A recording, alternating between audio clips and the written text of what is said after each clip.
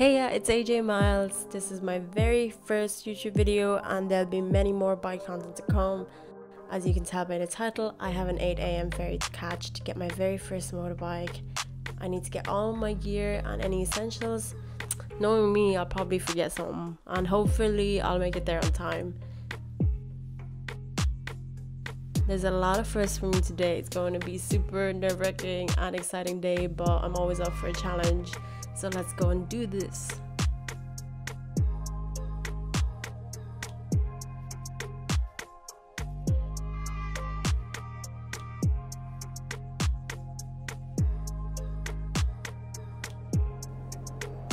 Just about made it into the ferry. I'm on the way to Holyhead in Wales. I have to meet this guy Ed from Links Honda Motorbikes. He is the main guy I was dealing with when I bought the bike 3 weeks ago. So it has very decent review on social media and Google. I personally didn't have such a good experience with him. Originally, it was meant to get delivered to Dublin by their own trusted transporter, and then weeks went by and he said it's being created for a freight company. And worst thing is that I wasn't getting any updates at all. I was emailing and messaging them, no reply. My phone calls were being dodged. It was just so annoying and stressful. So this is what's happening right now. I have to go meet this guy halfway. Oh my goodness, as soon as the bike came out of the van, I was like trying to keep my cool. I was gonna relax, but I was generally super nervous because it's right here and I had to get this over to Dublin without dropping it and without embarrassing myself. Imagine that.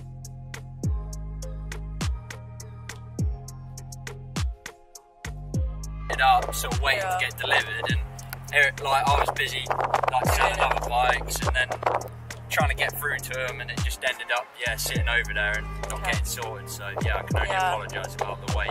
That's alright. It's okay now. We're there. Okay. You got it. It was like my heart was slowly aching. I was like, oh no, Ed, don't do this to me. Perfect. Thank you. Just want to make sure you're not going to be stuck in. Yeah.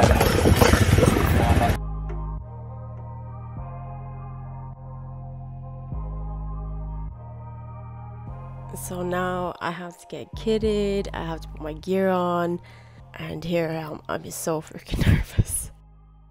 At this point, I was taking my time to get going because there's just two guys sitting on the bench and they were staring at me to see if I was actually going to be able to ride the bike.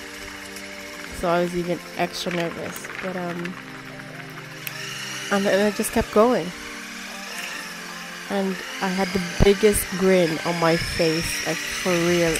Oh my, unbelievable feeling is finally here. Finally doing this. I'm halfway there, halfway through the struggle.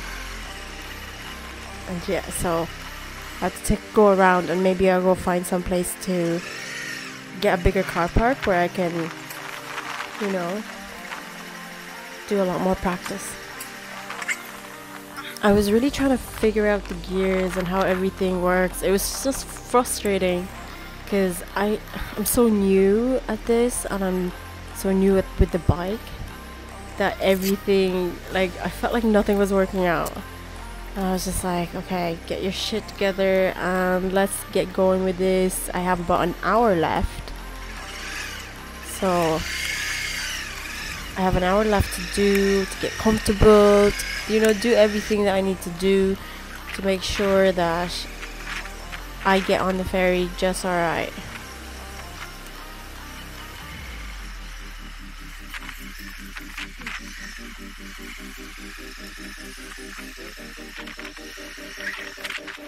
This was the very first time I started picking up the speed, and as soon as I got a little bit faster, you can hear me here.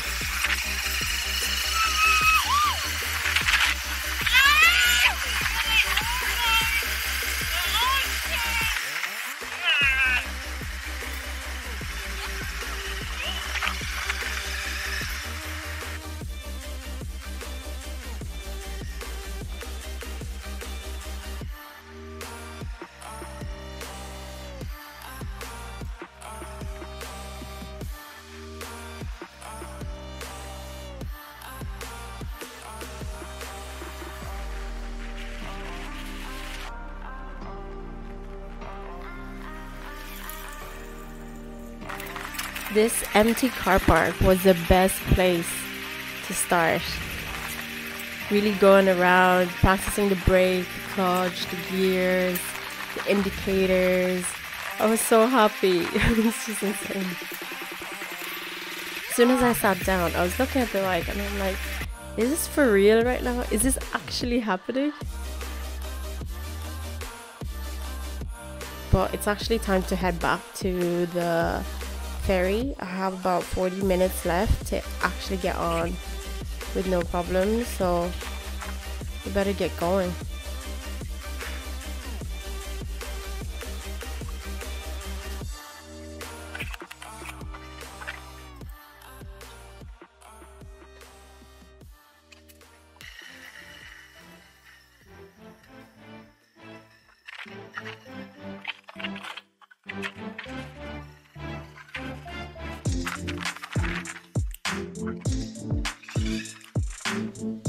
This is the first time I was going back out on the road and I was so nervous.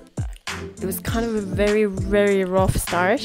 You can see like my bars are just like shaking. And I didn't want to brake too hard just in case I fly out. And I actually got lost, so I had to go back. I don't know how I managed that. I'm clearly great at directions, as you all know now.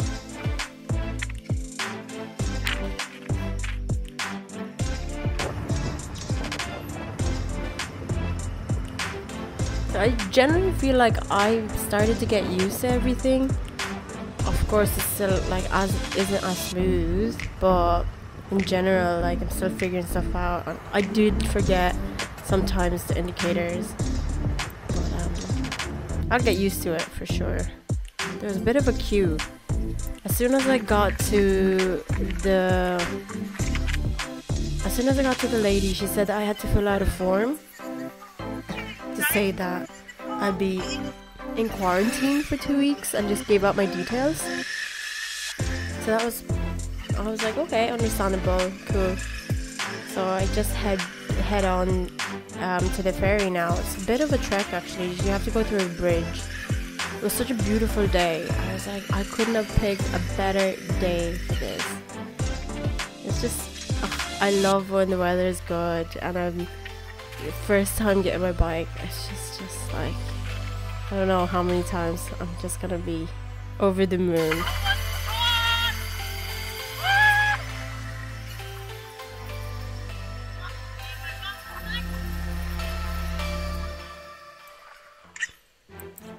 At this point, I actually stalled the bike and there was loads of people behind me.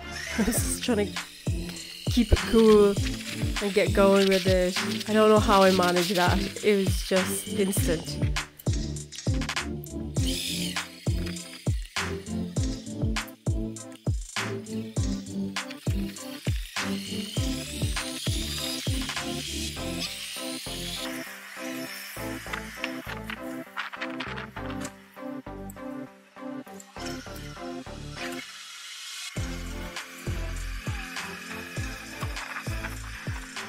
There was a bit of traffic getting there, but I finally got onto the ferry.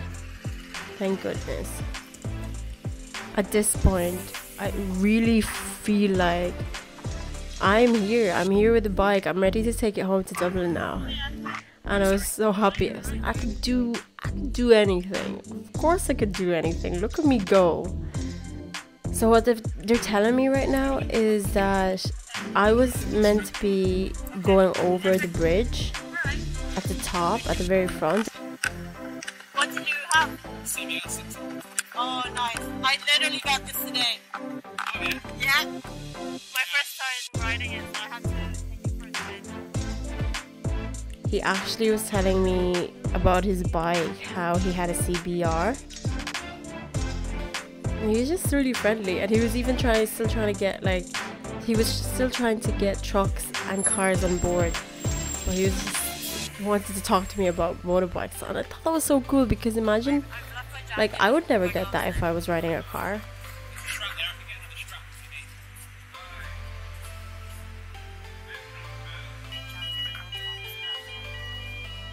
they had to find a strap like anywhere lying around, and I gave them my jacket and my gloves just to put over the seat so it doesn't mark it.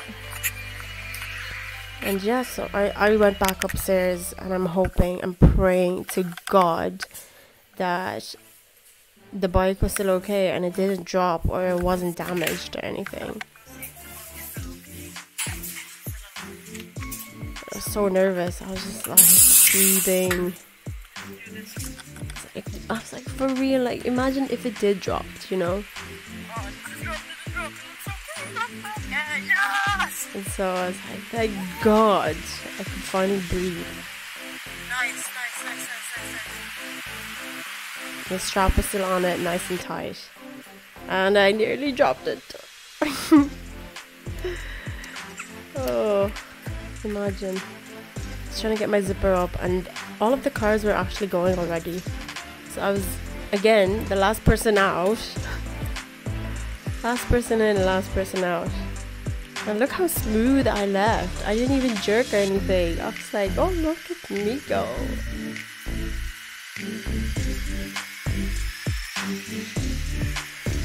Kind of slowed down a little bit there, but I'm so excited to get home.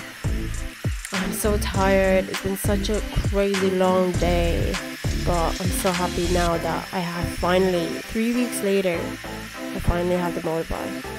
You know, I did put in extra effort, extra time, but yeah, it's worth it. It's now worth it.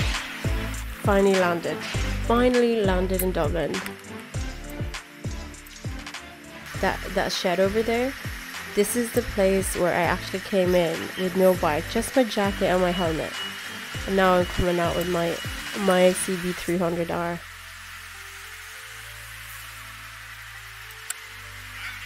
So just I handed my form, all my details. The guy checked it out, see if it was all cool. And he was like, no worries. Guess it's just for like a government protocol, I suppose. Maybe they'll call me in like a week or two to see where I am. Every time we say goodbye, they all see that it's a lie. 'Cause we always give it one last try. Yeah, you've watched me break 1,000 times. Now I'm all alone, 'cause you never show. You say you will. I'm finally heading home, and thank you so much for watching my video. Please like my video and subscribe to my channel. There'll be a lot more bike content to come. I'm gonna do a couple of modification. I'll take you to my riding journey from the very beginning, how I've been getting on, going through the VRT and things like that. So yeah, I'll record these things, and editing this is so much fun. So I'll keep going, and I'll have more content to come, and I'll see you guys in the near future.